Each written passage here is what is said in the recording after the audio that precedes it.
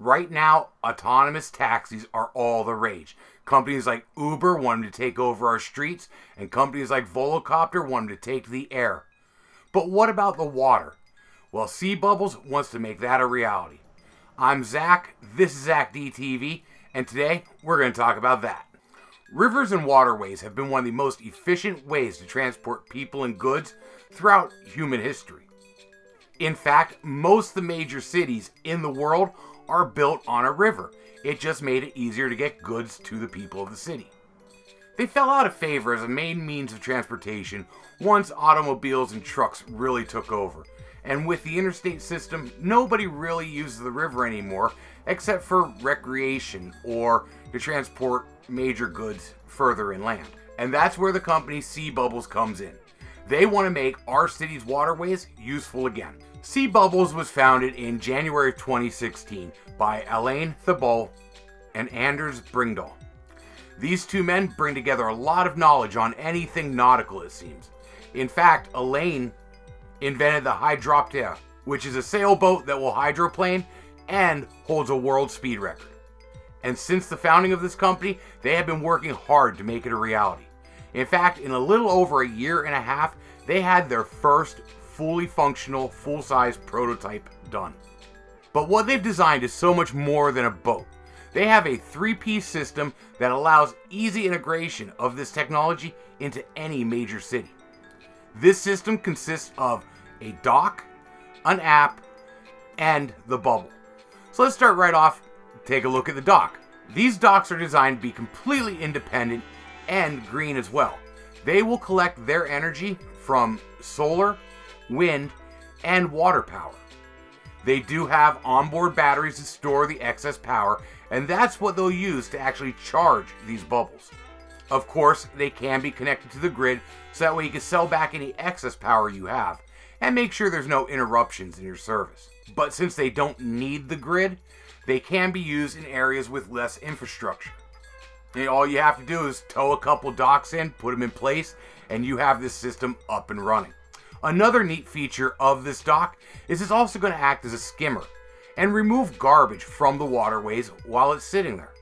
So not only are these things pretty cool looking, completely environmentally friendly, but they're also going to make the area better than when they got there. For the second part of the system, let's take a look at the app. Now this is pretty standard, pretty much like any other ride-hailing app. You punch in where you're coming from and where you want to go. This will map out how to get to the nearest dock, reserve a boat for you, and give you an idea of how long the trip is going to take. Of course, you'll be able to make your payments through it, and I'm sure you could even make advanced reservations, like if you need one of these in the morning to get to work or something. And for the third part, probably the coolest part of this project, let's look at the bubble itself. This boat is about the same size as a small car.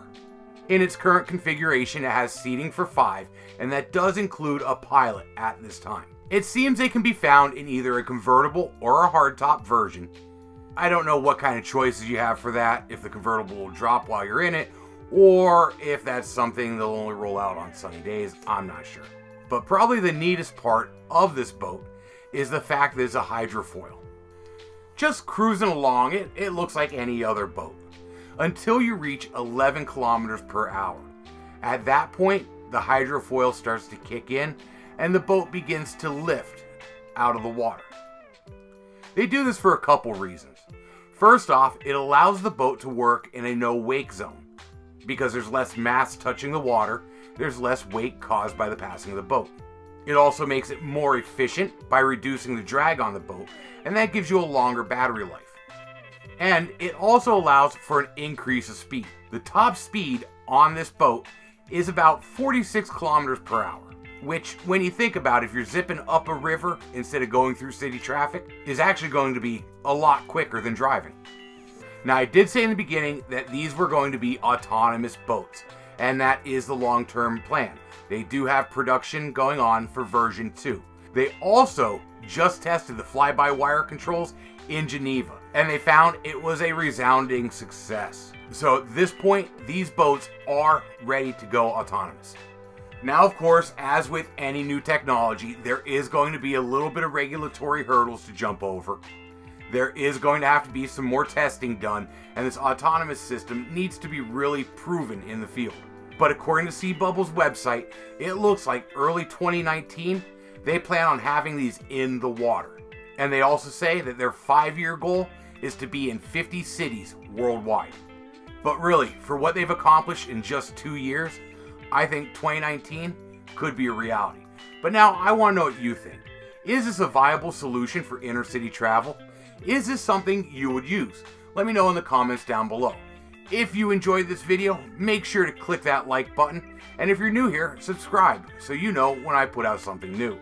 My videos are generally out Monday, Wednesday, and Friday. I really try, guys. So I hope to see you here again soon. And just until next time, have fun and be safe.